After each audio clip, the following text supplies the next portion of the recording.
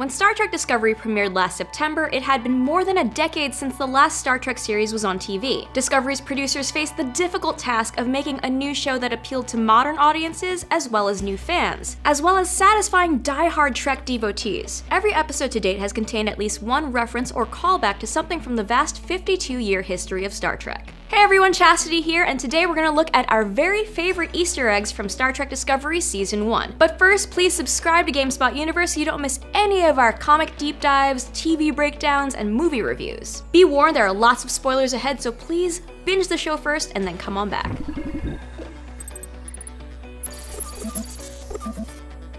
Apologies in advance for botching any pronunciations, but let's start with the Klingon houses in Episode 1. In the first episode, a number of Klingon houses from previous Star Trek shows are mentioned, including House Dagor from Deep Space Nine episode The House of Quark, and House Mokai from Voyager's The Killing Game. Also in Episode 1, when Burnham encounters the Klingon warrior in deep space, he is holding a bladed weapon known as the Batleth, which Worf often wielded in The Next Generation.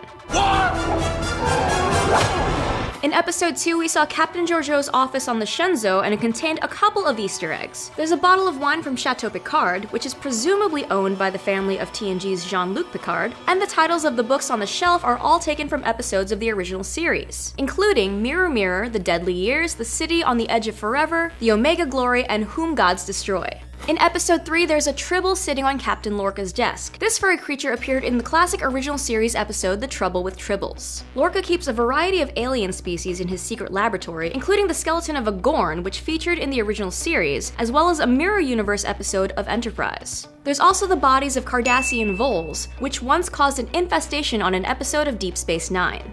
When Lorca exposes Burnham to spores to demonstrate their power to move around the galaxy, she experiences a series of visions. Among the familiar locations are Romulus, the moons of Andoria, Starbase 11, Janus 6, and a Preserver obelisk, all of which featured in the original series.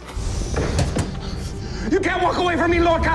I'm coming for you! You hear? You haven't seen the last of Harcourt Fenton Mudd! Episode 5's big Easter egg is the return of a fan favorite, Harry Mudd. This intergalactic scoundrel and con man first appeared in the original series, played by Roger C. Carmel. In Discovery, the Office star Rainn Wilson takes on the role. All matter native to our universe resonates with the same quantum signature. Nothing can change it.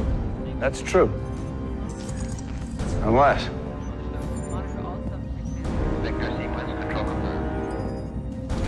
This is not our universe. The second half of Season 1 kicks off with a classic Star Trek concept, the Mirror Universe. This alternative reality first appeared in the original series and subsequently featured in 5 episodes of Deep Space Nine and a 2-part episode of Enterprise. And you can learn more about it in our video about the Mirrorverse. The USS Defiant is a classic Star Trek ship featured in both Deep Space Nine and First Contact. In Discovery, it's revealed that it also passed through the Mirror Universe and holds the key to Discovery's return to Prime. Only the finest agonizer booth reserved for the treacherous Lorca. In Episode 10, we saw the Agonizer booth. The Terran torture booth has previously appeared in 2 Mirror Universe episodes, the original series as Mirror Mirror and Enterprise's In a Mirror Darkly. In Episode 11, when Burnham and Tyler encounter the Mirror Universe Sarek, he's sporting a little goatee beard, much as Mirror Spock did in the original series. In Episode 12, Burnham and Lorca look over Saru's decryption of the data taken from the Defiant in an attempt to learn how that ship crossed into the Mirror Universe. While much of the text is redacted, and tiny, close examination reveals that it is essentially a synopsis of the plot of the 2-part Enterprise episode In a Mirror Darkly from 2005. When Saru gives his speech to the crew of the Discovery about the chances of survival in the upcoming fight against the Terrans, he uses the phrase no-win scenario. We have a duty to perform, and we will not accept a no-win scenario. You have your orders? On your way. This is the central concept behind the Kobayashi Maru, the famous training exercise featured in Star Trek II: The Wrath of Khan and the 2009 reboot movie. A large holographic map of Kronos in Episode 14 reveals a number of locations that have been mentioned elsewhere in the franchise. There's Kang's Summit, Caves of Kales, Lake of Luxor, River Skrull, and the Caves of Nomad. Also in Episode 14, there's a direct reference to Captain Archer's visit to Kronos, which was the storyline of Enterprise's very first episode in 2005, titled Broken Bow. Admiral Cornwell explains that the Discovery's upcoming mission to the Klingon world will be the first since the Enterprise NX-01 went there nearly 100 years earlier. In episode 15, we saw Orions. These green-skinned humanoid aliens have appeared throughout Star Trek, including the original series episode Who Gods Destroy and Enterprise's Bound, as well as 3 of the recent reboot movies. In this episode of Discovery, they can be found running a black market district on Kronos.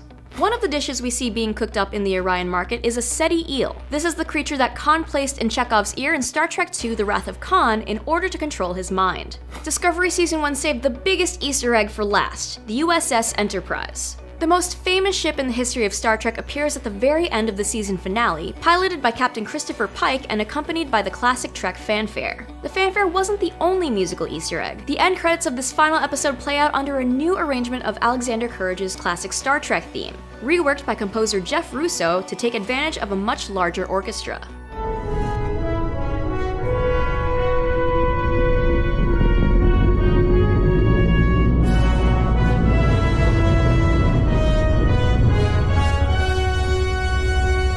You can check out the full list of Easter eggs in Star Trek Discovery Season 1 by clicking the link in the description below.